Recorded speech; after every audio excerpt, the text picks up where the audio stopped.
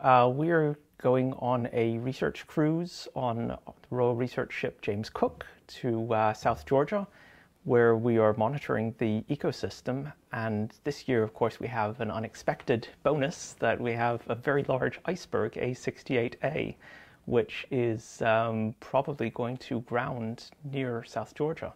So we're taking this opportunity to go to the iceberg. So we have two robotic gliders. These are small submersible vehicles, about 1.5 meters long. And we will deploy them from the ship, and then they will be going off on their own for almost 4 months, measuring as they go. They will measure temperature and salinity, so saltiness of the water, and chlorophyll levels, as well as how clear the water is. Well, icebergs are really interesting because they bring lots and lots of fresh water into a marine system, a salty system, and actually relatively warm water for the Southern Ocean. And you have animals and plants that are adapted to those conditions, that are going to be faced with an instantaneous change in their environment.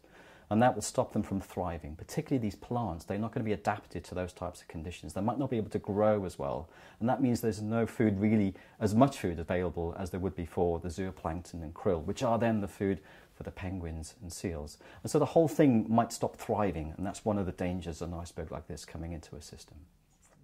So South Georgia is an amazing biodiversity hotspot. What we find actually is an incredible abundance and diversity of organisms. So abundant and diverse, in fact, that you find more species there than, say, areas like the Galapagos Islands.